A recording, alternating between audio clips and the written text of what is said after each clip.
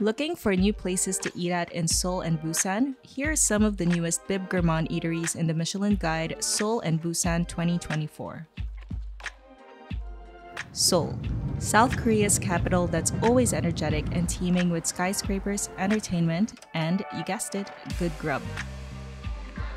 If you're in the mood for a tasty bowl of knife-cut noodle soup with dumplings, drop by Hangsinga Kalguksu and hunker down to their silky soft noodles served in a rich ox bone broth and freshly made dumplings. Other popular items here are the boiled beef slices and noodles in cold soy milk soup. It's always a good time for tacos, and if the craving comes, drop by Mitdol, a Mexican place run by the adventurous Chef Lee, who's extra passionate about tortillas. In the restaurant, you can see him kneading masa right in front of you. Try the tacos and tostadas and be wowed by his unique take on Mexican cuisine by using Korean seasonal ingredients. Just a 2-hour train ride from Seoul, let's explore the seaside city of Busan.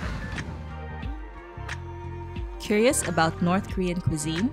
Then head over to Pudam Myeonok, located just a stone's throw away from Hyundai Beach.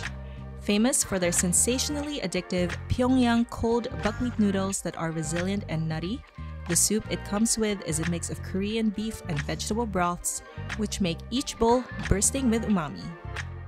In Korean cuisine, there's nothing like doeji kukbap, or pork rice and soup, to comfort the soul, especially after a late night out. There's no better place to get it than at Hapcheon Kukbapjip.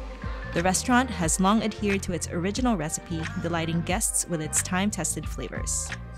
The secret technique is that the pork is repeatedly covered with broth and drained right before it is included in the soup and served.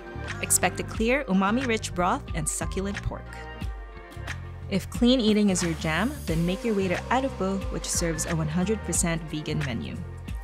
Here, customers can enjoy a diverse range of non-meat dishes, such as the signature bracken pasta that features dried bracken and mushrooms.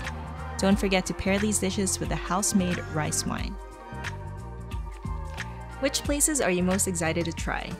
Let us know in the comment section below.